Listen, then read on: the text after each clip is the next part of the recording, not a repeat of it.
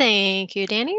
So hello, everyone. Like Danny said, I'm Emily Lacey. I'm the Director of Sponsored Projects, and today we're going to be talking about our internal funding opportunities.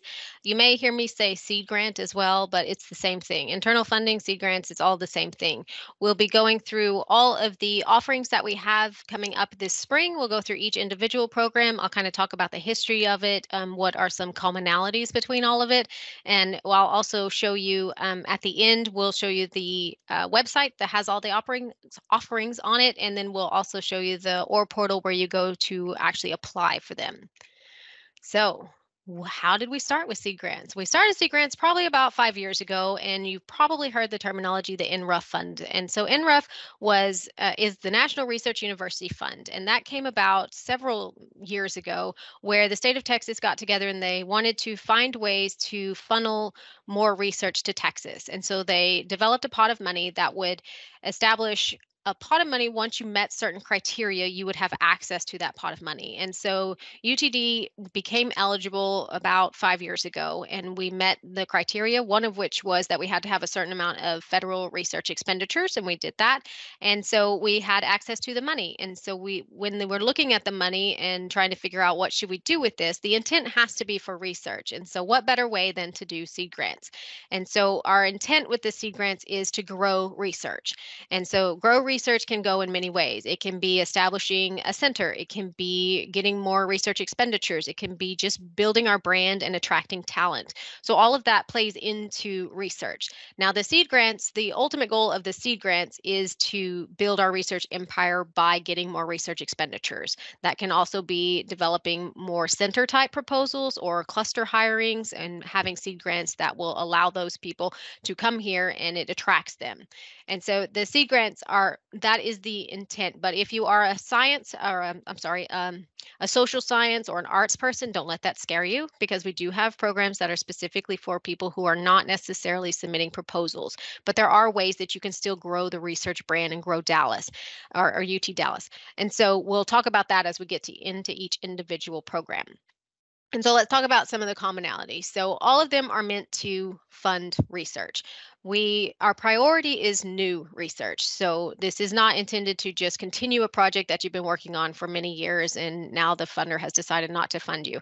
Our intent is to find new ways, new novel concepts, and new teams. We want to build new teams, new collaborations, new areas, new target areas. I mean, with the CHIPS Act, new stuff came out all the time about what the federal government is targeting. And so that's what we want to get in on, because that's where the money is. And so if you're submitting a proposal and there is a tie basically between an existing team that already has some support, has already done stuff, and a brand new team, that tie is going to be broken by going with the new team, because that's our prioritization. And so each solicitation does state that in there, that is where our priority is. That does not mean that you can't apply if you already have funding with your collaborator or anything, just that the priority is for newness.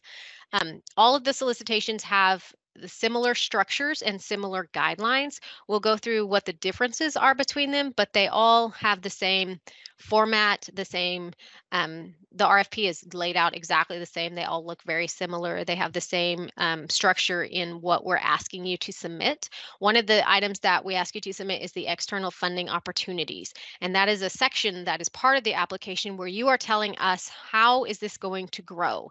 What is your intent? Who are you trying to get funding from? What is the program that you're trying to get funding from? And what is the dollar amount that you are trying to submit? And the intent of that document is, what is our return on investment? What are we trying to get? How is it going to grow your program? And so the reviewers can look at that and they can say, yes, that is the perfect opportunity to go for. You're going to be successful.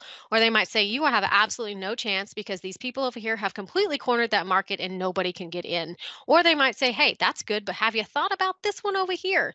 And so that document is really important, because that's showing us where you're going to go and what your plan is. And so that helps us help you. And the reviewers are tasked with identifying if what you're doing is going to be successful. We want want you to be successful, but we also want it to be successful for UTD. And so that document helps lay that out. Now, if you are an arts person or a social science person, you may not have that. I mean, a lot of the times arts people, there are no funding opportunities, or they're very small, or you have to match it. Like, it will give you 20,000, but you have to give us 20 as well. And so those are not going to be, that's not going to be the same criteria that we hold for the hard science people, for the STEM people. So for the arts people, what you can do is show in that section, how are you going to grow the UTD brand? Are you going to bring recognition to us? Are you going to bring news media to us? Are you going to bring a whole group of grad students to us? Anything like that. What you're trying to do there is sell how you are making UTD more nationally recognized. And so don't be scared if you don't have any funding, but find another way, because we do need to find out what is the benefit to us giving you money. That's what we're trying to get to.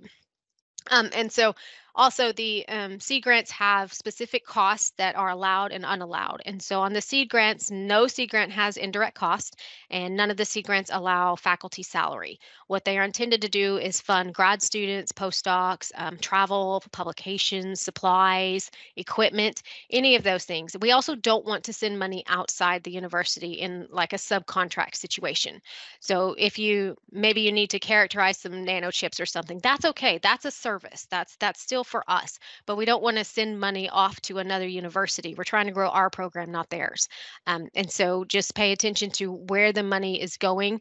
In the past, we have had some opportunities where we partner with other organizations, and the RFP will very clearly state what money can go to them if that is there. But all the ones that we are offering this year, the money stays at UTD. All right, so now let's get into the actual programs. So the first one is not an actual seed grant, but it is a way to be involved in the seed grants. So it is the opportunity to be an Office of Research and Innovation seed grant reviewer. And so this came about because the way that the program has worked in the past is everybody submits their applications. The day after the application deadline passes, I go in, I do a compliance check on everybody, and then I start trying to find reviewers. And each application gets 3 reviews. And so we had over 80 applications last year. That's a lot of reviewers, and that's a lot of people that I have to find who have the time and the expertise to get the reviews completed.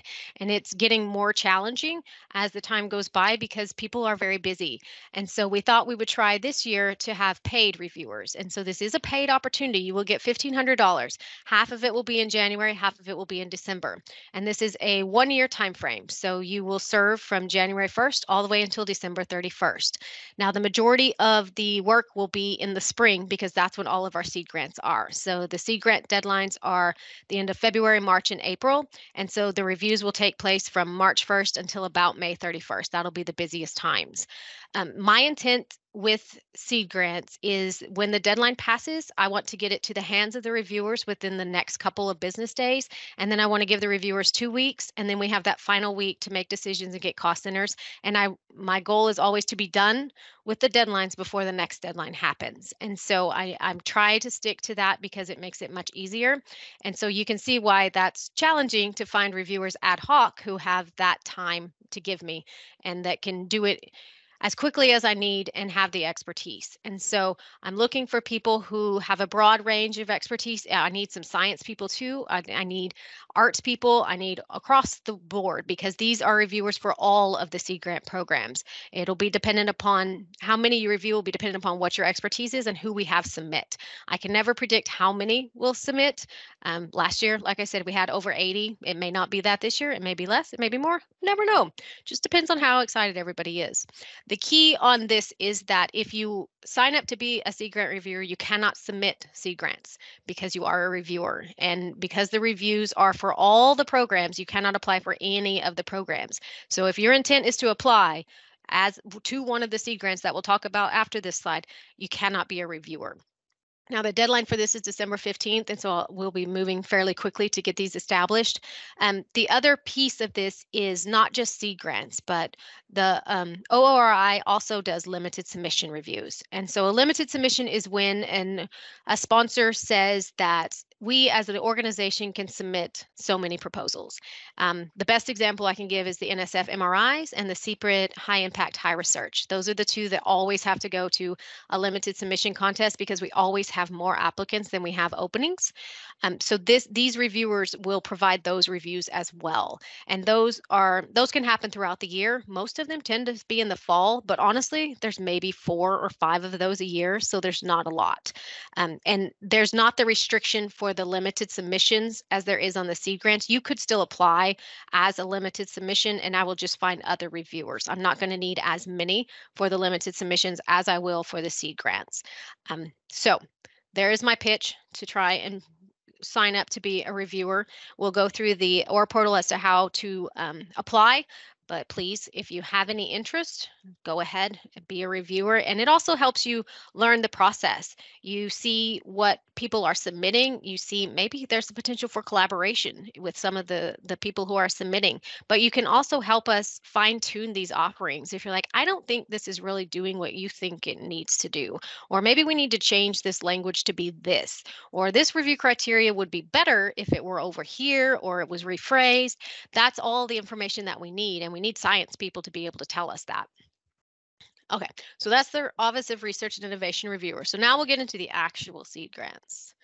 So the first one is the Road to DC program. This has been around for a very long time, since the very beginning, and it's been very successful. It was pre-COVID, it was extremely successful because everybody traveled and everybody wanted to have in-person meetings. And now we're in a little bit of a different world, so we've had to change it up just a little bit. But the Road to DC program is meant to help you get face-to-face with program officers who can give you advice or help you get funding. And so there's 2 pieces to it. There's the mentor mapping and the take flight. The mentor mapping is where you are paired with an established mentor. That's somebody who's had funding in the past. Maybe they've even been a program officer, and they will walk you through the steps of how to approach a program officer. How do I talk to them? What do I say to them?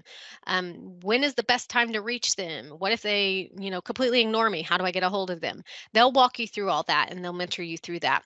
The take flight part is when you actually go to see them. So when you have your travel, you have a meeting with them, we will pay for it.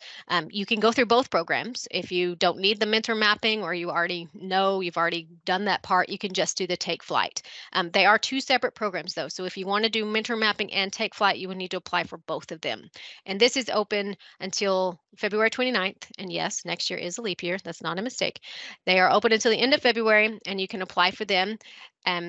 This has been really successful, and it's a great opportunity, especially for newer professors who maybe haven't perfected your elevator speech, or you're just unsure how to proceed, or to an established professor who is going in a new direction with a new agency, and you're like, I can't get in the door. Do you have any connections to help me get in the door? So it's great for all of those. So that's the Road to DC. The next one is the New Faculty Research Symposium. And if you had the pleasure of going yesterday, we actually had our New Faculty Research Symposium. We got to meet a lot of new faculty and hear about their research. And it was great to see what new stuff is being brought into the university and all the enthusiasm and excitement that comes with that. So this opportunity is specifically for new faculty. And our definition of new faculty are people who have started as of January of 2023. If you started prior to that, you are what we call an established faculty. And so this grant, the requirement is that one person has to be a newly hired person who presented at the New Faculty Research Symposium. They have to have been a presenter. And so if you need a list of those people, then you can reach out to us and we can provide that. But they have to be one of those individuals. The other person can be anybody else, as long as they were not one of, well, I'm sorry, they could actually be, it could be 2 newly hired people, but one has to have presented at the symposium. The intent here is for it to be interdisciplinary. So it shouldn't be 2 people from the same department doing the same research. It needs to be interdisciplinary, where we're building new collaborations. But this is designed for an established person to work with a new person and provide some mentorship in some capacity, depending upon what is needed. But also just to find new avenues for funding. And it's a small amount of money because it's $25,000, but that's enough to fund a grad student that can help just get to the point where you can actually submit a proposal. So that's what the new faculty research symposium is.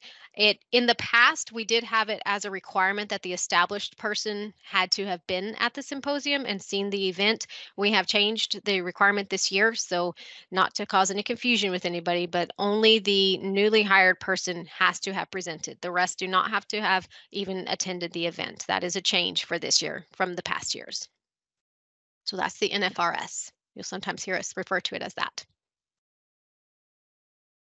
All right, now we're on to the hearts. So this is specifically for our arts people. And this is exactly what I was talking about, where there's not a criteria that you actually have to find external funding. That's actually not one of the review criteria in this. It is just how are you going to improve UTD's reputation, I guess you could say. So what you need to tell us is, what are you trying to do and how is that contributing to the UTD philosophy? Some of the examples of people who have been successful on the Hearts programs is sometimes they will go to visit someone, like to build a collaboration or to do some preliminary work, learn some training of some kind. We've had one individual actually went to look at archives, and so she needed travel money in order to get there to access the archives. Several of them, I think, have been to finish a book, and so they needed to go and do some research in the field. So those are the types of things that we've seen on the Hearts. But again, don't be scared if you don't have external funding, because that's not a requirement on this one. It's just what are you doing, what are you accomplishing, and how is that going to help the AHT group, but also UT Dallas in general. And this one is for $8,000. It's for 1 year, and it's due on leap year as well, or leap day, I guess I should say. All right, and then the next one is kind of similar, although this one does have an external funding requirement to it. This is the social sciences one, and this is actually one of our most successful ones, because we've had, I think, 2 or 3 people who have received a social science have received an NSF award after they got the social science grant. So social science is pretty much mostly EPS faculty, because they kind of bridge the gap between AHT and the STEM fields, and it's designed to help you reach your goals, but there should also be some external funding associated with it. There should be something out there that will fund what you're doing. It could be, I mean, it doesn't necessarily, I said EPS, but it doesn't necessarily have to be EPS. It could be anybody. If you feel like this fits what you're doing, then that is fine. Apply for that. This does not have a requirement that you have a partner, which is one of the few that doesn't require you to have multiple people involved. This is the same as the Hearts. It has $8,000 and it's for a year. And again, it's what will push you over the finish line in order to get some funding. And what do you need in order to accomplish that? And it's due on February 29th as well. Then we come to our most popular one. This is the one that gets the most applicants every year, and this is the Seed Program for Interdisciplinary Research, which is SPIRE. You've probably heard us say SPIRE several times. This is to fund new groups of people working together. And so they need to be from different areas. It can be different schools, like you could have somebody from BBS combined with somebody from ECS. It could be different departments. You could have somebody in bioengineering working with somebody in mechanical engineering. And it could also be within the same area. So I learned a few years ago that electrical engineering has several different areas in it. There's like a software and a hardware, and I can't remember what the other side is. It could be somebody from the software side and the hardware side getting together. The key on the SPIRE is you need to explain to the reviewers why it is interdisciplinary, especially if you're in the same department, because and I think there's the differences in chemistry too. We've seen different varieties, but you need to explain to the reviewers why this is considered interdisciplinary and not that you just forgot that y'all were in the same department. So that needs to be how you write the proposal, is explaining that this is this area and I'm this area, and they don't go together, and we're coming together in order to do this. So just make sure that that is very clear in your proposal, because that's the most comments we get is from the reviewers, is that this does not feel like it's interdisciplinary. They're both in whatever. And so just make sure that you have made that distinction, and so that there's no question. And so the SPIRE is you want two people coming together. You also want it to be a new concept. So again, we don't want it to be a group of people who've been funded for the past 20 years. They're best friends and they just want to keep working together.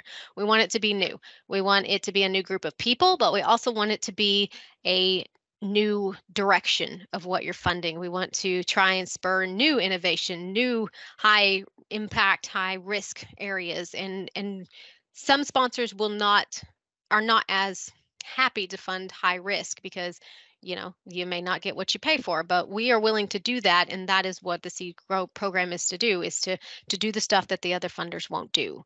The Spire is also our highest value one. It's 60,000.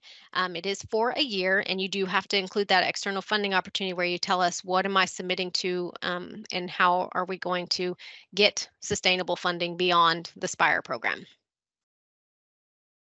All right. Next is TexAce.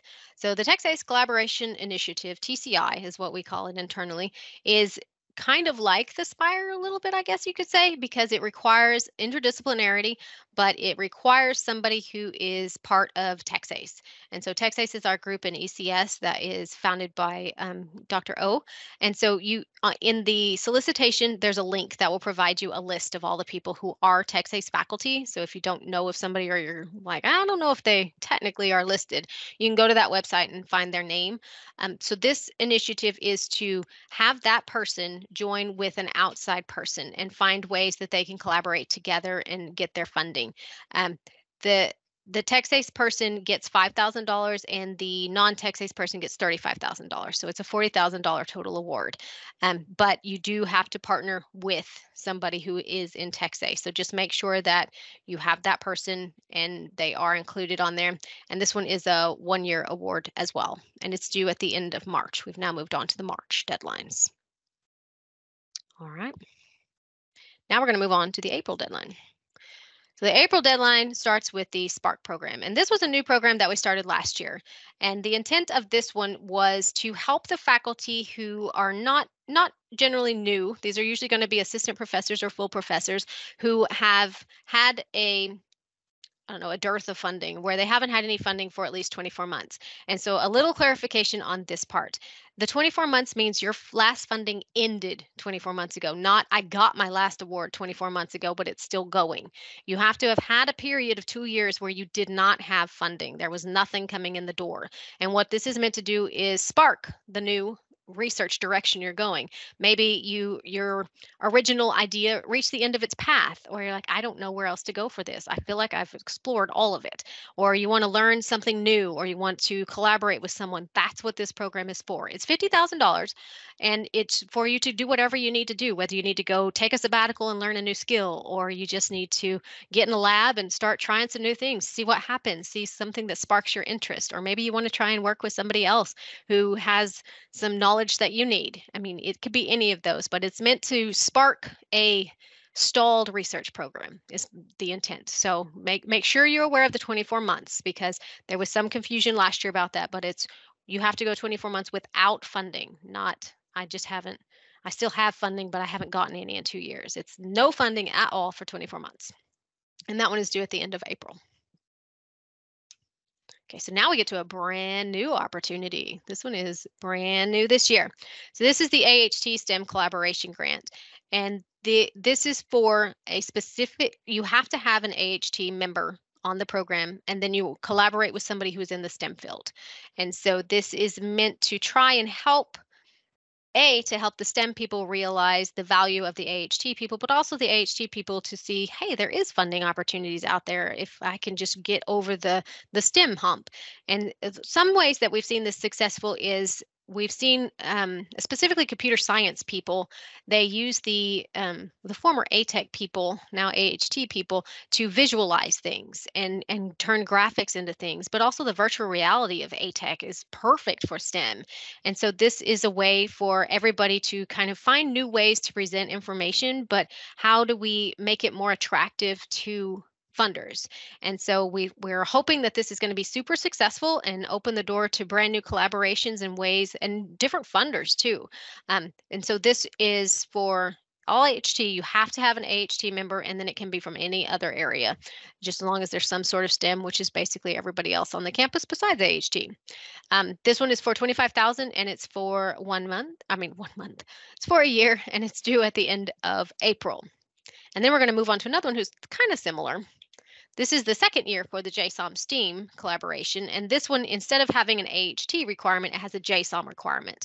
And this was meant to try and spur some collaboration with the JSOM group and the rest of the campus. And so finding ways that we can incorporate the management perspective into the STEAM world. I was trying to think.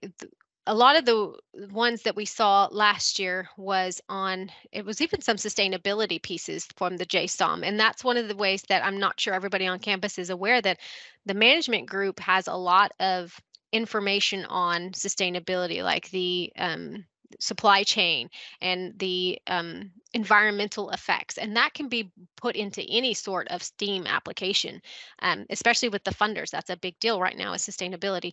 And so there's many ways that you can interact with the JSOM people. And so this one is for $25,000 as well, and it's for a year, and it's due at the end of April as well. And now we're on to the two programs that we have that do not have deadlines. They're available at any point in time, and that's just because of the nature of what they are. So the first one is the PREP, which is the Proposal Resubmission Enhancement Program.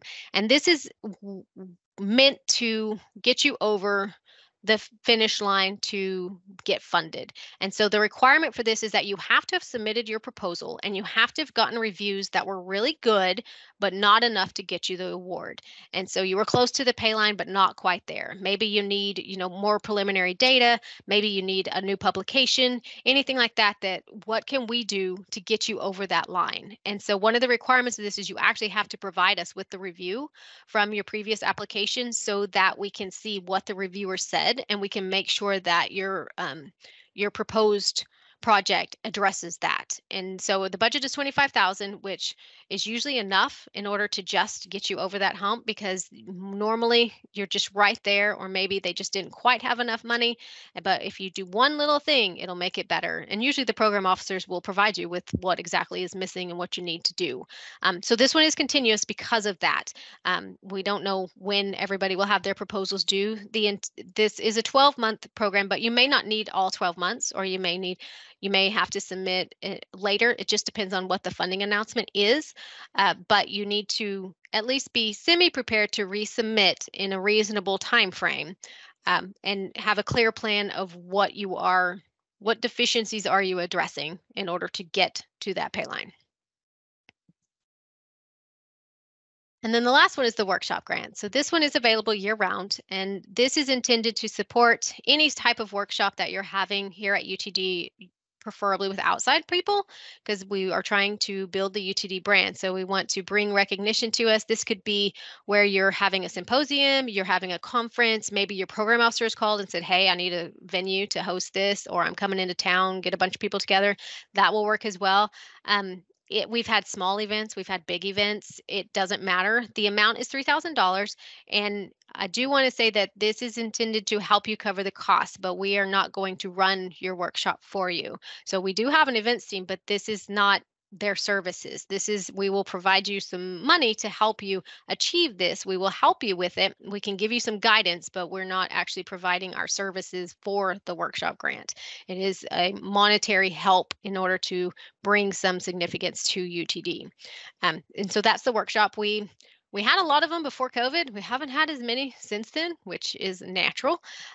But if we start having more workshops again, feel free, apply. Remember that we exist and that it's available at any point in time. When I show you the OR portal, before I forget, the workshop and the prep do have a December 31st deadline, but that's just because I do it 1 year at a time, so I can keep up with who submitted that year. So don't let that alarm you that it has a deadline. There'll be a new one that opens up for 2024, but just in case I forget to mention that and it seems to contradict. All right. So here is a screenshot from the OR portal. I'll go to it in just a moment. This is where you will actually go to submit your proposal. You can also find some of the program announcements there. It has links to our webpage, but this is the main OR portal where you log in and you apply and you submit your application. And so hang on, let me pull up the actual OR portal. Boop. All right, can everybody see that? All right, so this is the web page. If you go to research.utdallas.edu, and then it's over here on the right-hand side, I'm sorry, left-hand side, internal funding right here. And so here are all the opportunities we just talked about, all right here. And then there are also big blocks right here where you can specifically click on them. It goes the same place, either one you choose. So I'm gonna go to the Spire, just because that's usually the most popular one.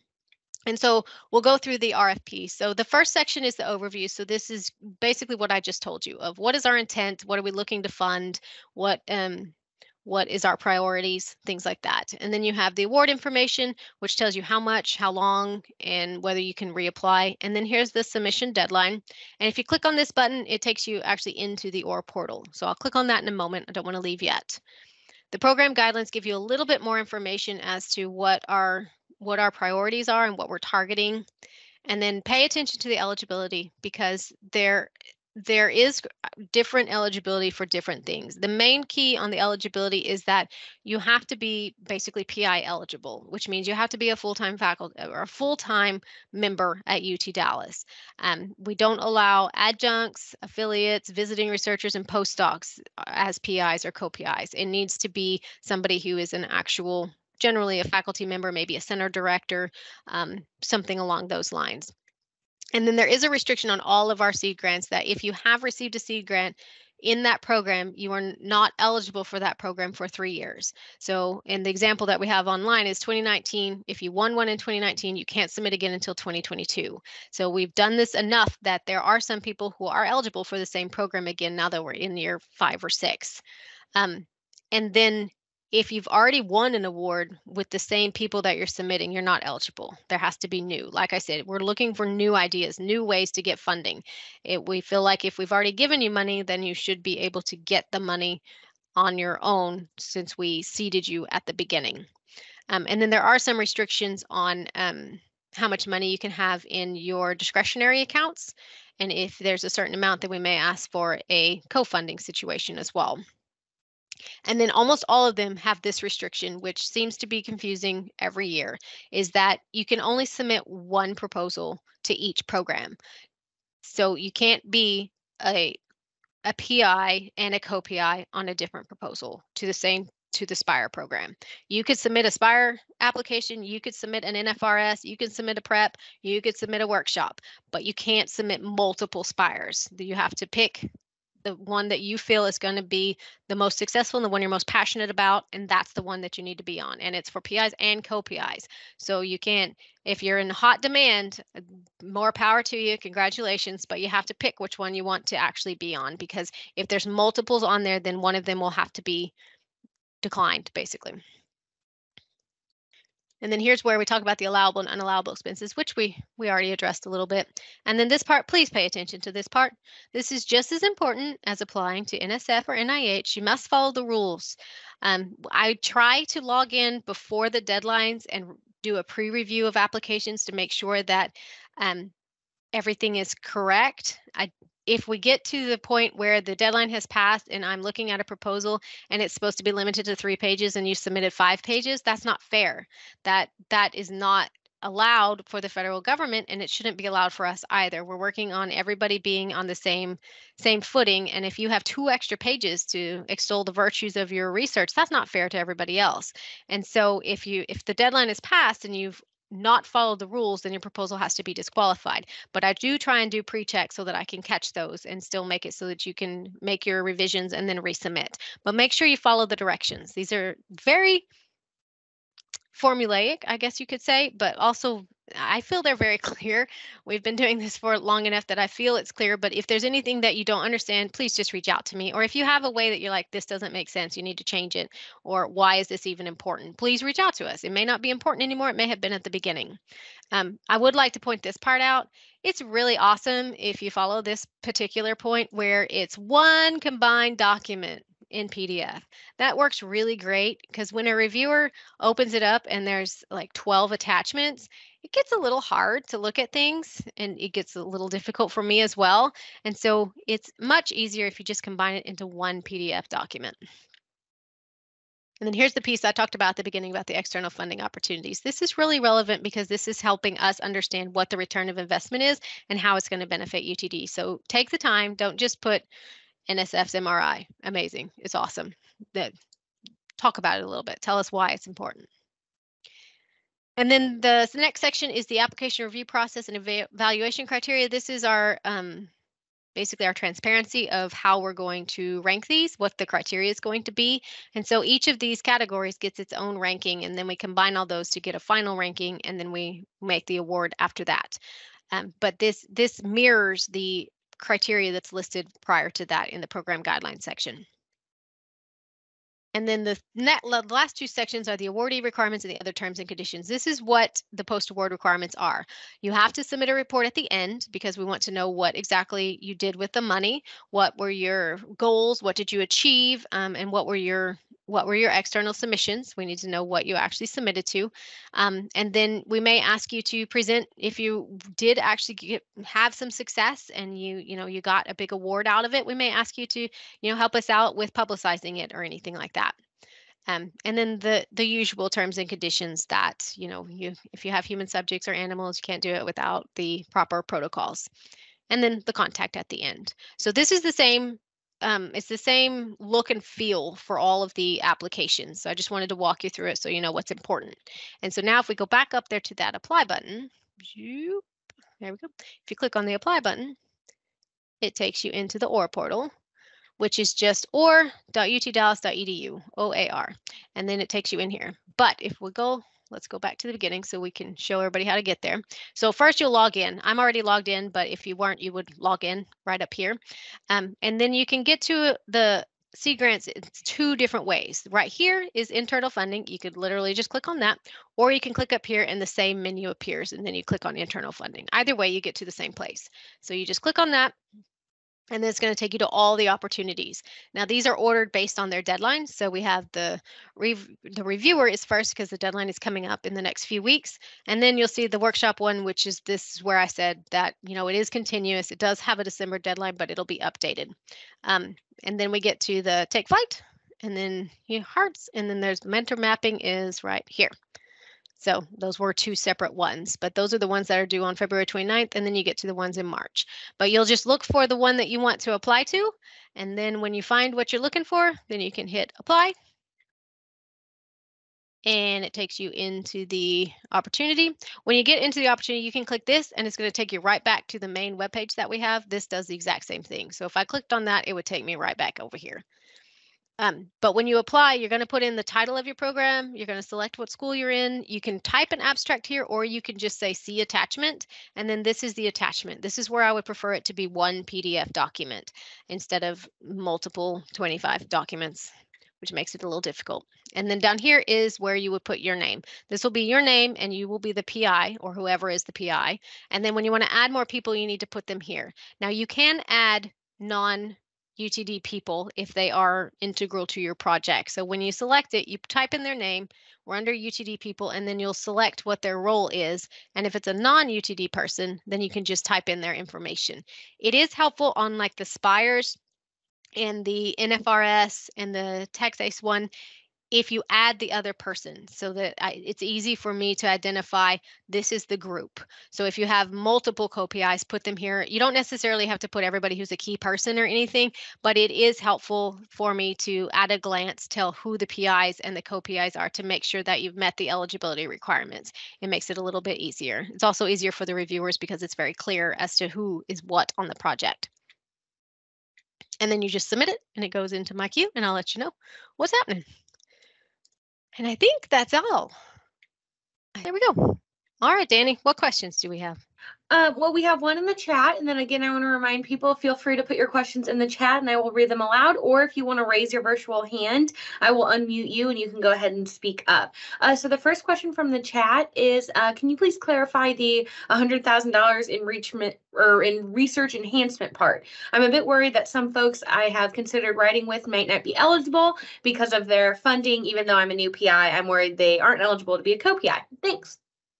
Yes, I definitely can. And we did add some language in this specifically because people got nervous about the startup. They wanted to know if their startup funding counted, and it does not count. Startup funding is not considered in that. This is just for if they have access to a chair account or if they have research enhancement that's over it. And I'll be honest with you, there are very few people on this campus that have more than $100,000 in their research enhancement. It's very few and far between, and those people know who they are. So normally this doesn't come into play. If they happen to, you can reach out to me and I can look into it and kind of get some more clarification. But startup does not count. I want to make sure that that's clear, that yes, you are a new faculty who came in with money. You should not be punished just because you came in with a startup package. That is meant to help you, not hurt you. Thanks, Emily. Do we have any other questions? Again, feel free to raise your virtual hand and we will unmute you, or go ahead and put it in the chat. And all of these are active on the website. They're all available. They're ready. You don't have to wait until the deadline. I know that that's human nature, that we like to wait until the last minute. You can submit it early. That'll give me time to actually give you feedback, but submit it at any point in time. We do have one more that will be coming. I forgot to mention this. We do have one more Seed Grant opportunity that we are finalizing. This one is going to be a collaboration with the Southwest Research Institute, otherwise known as SWRI. We're still finalizing a name on this, but it's going to be where a UTD person collaborates with a SWRI investigator, and then they work together on a project. So this is one where it's kind of like the Spire, except that it's with an outside entity, and it's with the SWRI group. And we'll have a link to all the SWRI people so you can see who they are. But we're still finalizing the details. It's going to be funded partly by us and partly by SWRI. So that'll be coming soon. That's to build your anticipation and get your excitement going. But that'll be one more that we're adding. Oh, and I see the question. Any plan to bring back Southwestern? The COBRA is the one that we had with UT Southwestern that was to build the connections between UTD and UT Southwestern. Not for this year. We may do it in the future, but not for this year. We had it last year, and we're waiting to see what exactly comes out of those. The previous batch was like 3 years before that, but we also wanted to see what happens with the new bio building that's being built between UT Southwestern and UTD to see if that spurs innovation on its own that maybe doesn't need seed grants, but we're just waiting on that one. And so we're offering the SWRI instead to try and see if we can find some, I guess, for lack of a word, friends over there to partner with. And the COBRA is a very popular one. We know it's very popular. Emily, I just have a kind of common question that I'll get. I've had multiple questions about how many of each internal funding that we give out, right? Mm-hmm. And I know the answer is it depends, but I'll throw that one to you. It does depend. I will say that the NFRS is our most successful because we only get about 4 to 5 applications and we fund 2. So that's almost a 50% ratio. The Spire, we get the most applications on it. So the ratio is lower. However, it is still fairly high. It's usually at about 30-35%. And Spire is one that if we have funding left over at the end of the year, we go back and we fund the people who were close to the pay line, but not quite. And then the social and the hearts, those are about like the NFRS. Last year, we did not get hardly any applications, and we're not really sure why. But in previous years, we've had about 6 to 8 applicants, and we fund about 2, which is still a fairly good ratio. And then let's see, what other ones are there? This is brand new, so we don't have any on that. This one was just last year. We probably had about a 40% success rate on the JSOM STEAM, and the Spark grant was about 50% as well on that one. So, I mean, we have a pretty good success rate. The Spire is just the most competitive because it's the most money, but it also gives you the most opportunities. And so it is a little bit lower, but it's still a very good. It's much better than the federal government, I'll say that. Thanks, Emily. We do have another question in the chat. For NFRS, can both PI and co-PI be new hires after January 2023, with one presented at NFRS and the other participated? It can. That was brought up last year. We had never had anybody have that situation, and we did. And I think, if I'm not mistaken, I believe they won one last year too. That is absolutely, just as long as one person out of at least 2 people was presenting, then yes, it would be perfectly okay. Congrats on making a friend. All right, do we have any other questions? Again, feel free to raise your hand or put them in the chat. I will give it about 30 more seconds if anyone else has any questions. Emily Lacey is your go-to person for any seed grant questions, but myself and Suzanne Head can also help navigate those questions. So feel free to reach out to any of us if you do have any additional questions. And you can, again, find out. I was sending links in the chat as Emily was talking about each of the internal funding opportunities. So go ahead and explore those links. Let us know. One thing I'll say as well is people will ask me, like, should I apply for it? The answer is yes, apply for it. It's not going to hurt if you get told no, right? And I would say it's generally an easy application compared to other opportunities. So I would say just go for it. It won't hurt. Yes, and I will add to that everybody gets reviewer feedback. And so Yep. even the winners get the feedback to help them of what the reviewers felt were the strengths and what they felt were the weaknesses. In every single category, we have a strength and a weakness. And so that's to help you. And sometimes it's just because the page limitation. I mean, 3 pages is not a lot to give a whole bunch of detail, but they can also give you some ideas. And I've seen several times where the reviewers have said, hey, have you thought about this? Or maybe if you added this, you could even submit to this agency and give it a whirl and see what happens.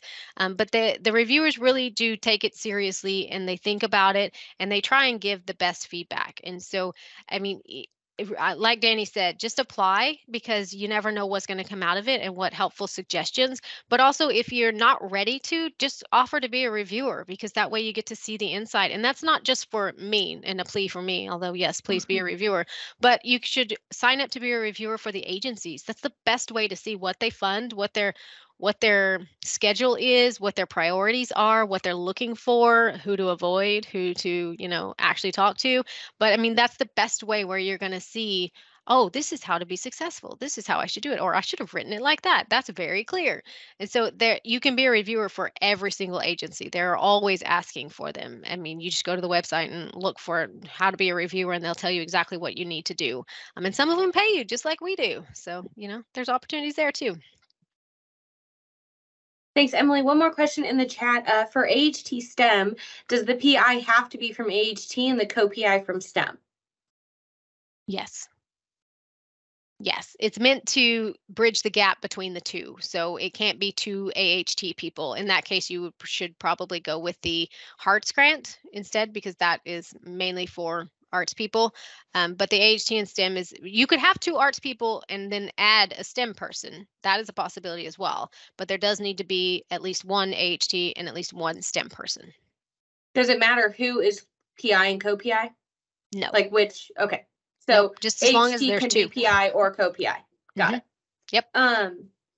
Great. And then again, final questions, but I'll also say as well, the OER portal, if you're not familiar with that, is also the way to submit federal grants and other external grants as well. Emily's team does have a 4 business day deadline, so I'd really encourage you to make sure that you are meeting with her and her team and letting them know the second you have any proposal thoughts or ideas, especially for those external funding. Yes, and we're coming up on winter break, which means our deadline may be before the winter break. If your deadline is sometime early in January, anytime from, I think we've calculated January 11th, or anytime before January 11th, you may actually have to submit everything to us prior to the break. So if you have anything due from now until January 15th, please, please, please let us know, because we need to establish the internal deadlines and make sure we meet them. All right. I think we are good to go. Again, this is recorded and will be sent out here in a couple weeks.